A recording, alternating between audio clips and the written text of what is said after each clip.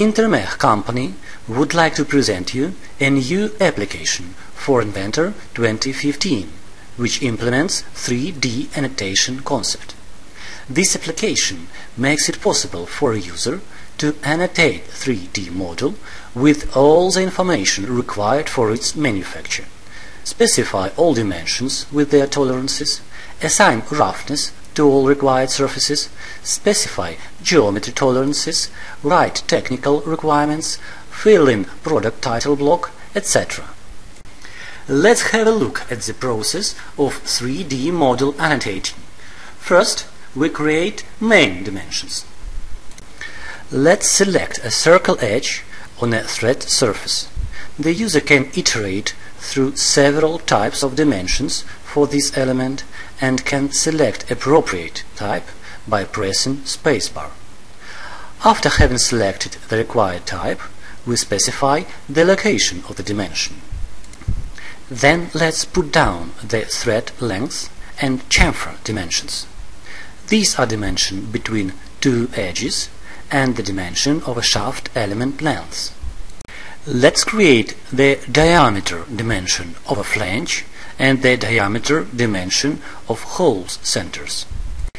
Please note that during annotation process the system takes into account model orientation on the screen and first suggests dimension type which is more typical for this particular orientation. Now let's look at some more complicated example. We need to create a dimension from shaft end to key slot. We use characteristic point on curved edge as the input object for this dimension. The length of a key slot is specified as a dimension between two middle points of the respective edges, and the width of a key slot as a dimension between two linear edges. Now we will create the dimension of the shaft rectangular element and angular and linear dimensions of the flattened surface with chamfer. Then specify several linear dimensions of shaft elements and linear diameter dimensions and choose required tolerances. Now we will quickly create all the other dimensions in order to make a complete annotation of this part. It should be noted that for conical surface the user can switch between cone angle and taper angle of this element. Now we have finished dimensioning and we can move forward to roughness, geometric tolerances and any other annotations. Let's create the sign of the radial runout of the specified surface, assign runout value and point the datum surface on a model. We can see that the system has generated not only the sign of the radial runout, but also the sign of the datum. You see that all annotations are linked to corresponding surfaces by leaders. Now we will make surface roughness on the shaft thread element and on the two other cylindrical elements. It should be mentioned that when you are creating the roughness of the surface, all the surfaces for which roughness has already been specified are highlighted. Now we will create the hardness requirement for this conical surface. Please note that even though any surface has few annotation attributes, all of them are placed on the same multi-level leader. Such a method of representation significantly simplifies model reading and understanding. You can also assign default roughness value. This value will be displayed in the top right corner of the screen. You can write all technical requirements for the model. They will be displayed in the left bottom corner of the screen. Now we can fill in the title block and choose the material for the part.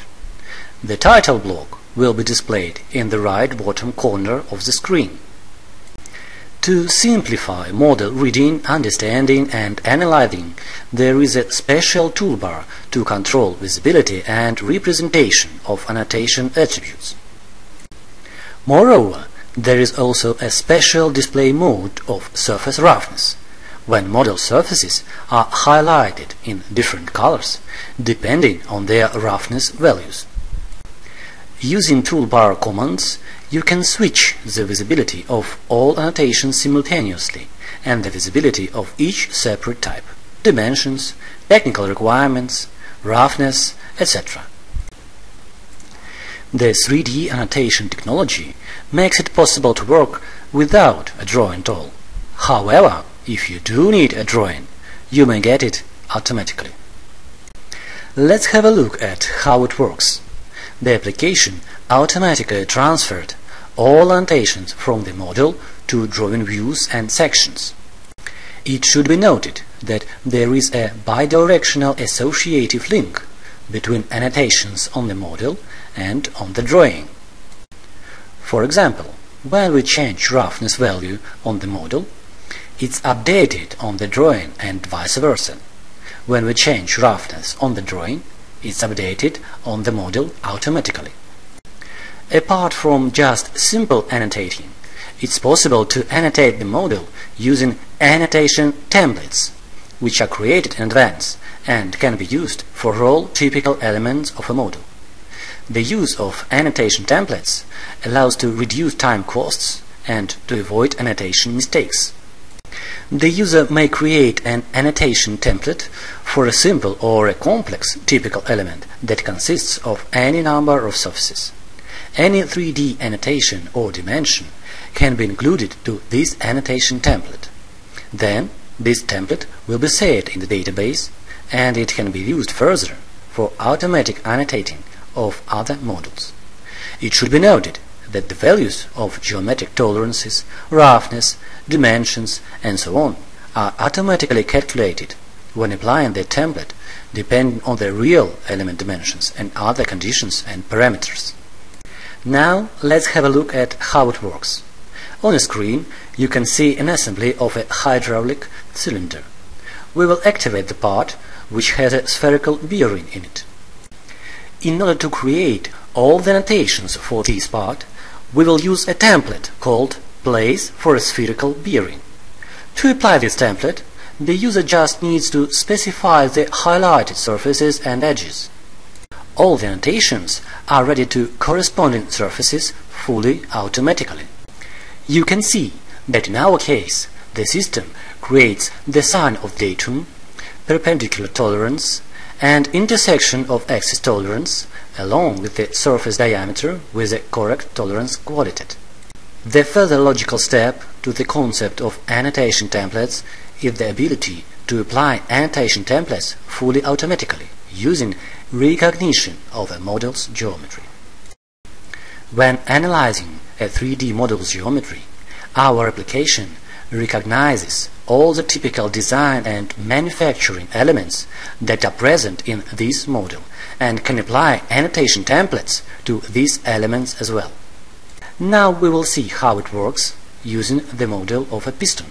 We have activated the part in the assembly and execute Recognize Element command.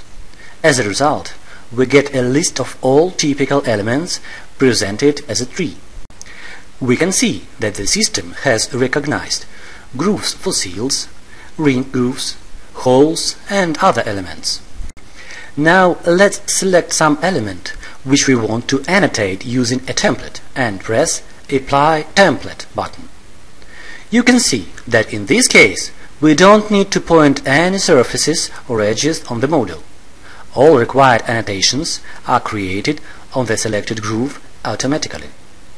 Another way of using Recognize Elements command is to apply annotation templates to all recognized typical design and manufacturing elements simultaneously. We will show this mode using a rod part. Now you can see in real time that the system automatically creates all the necessary annotations in the selected part. All annotations that have been created in the model can be automatically transferred to drawing views. An associative link between model and drawing annotations remains. Our application for Inventor 2015 offers a qualitative change of design technology. The essence of a new approach is to switch to complete annotating of parts and assemblies models directly in 3D.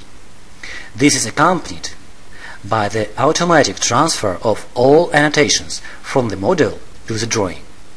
This approach allows improving the design efficiency and improves the design process, making it more error-free.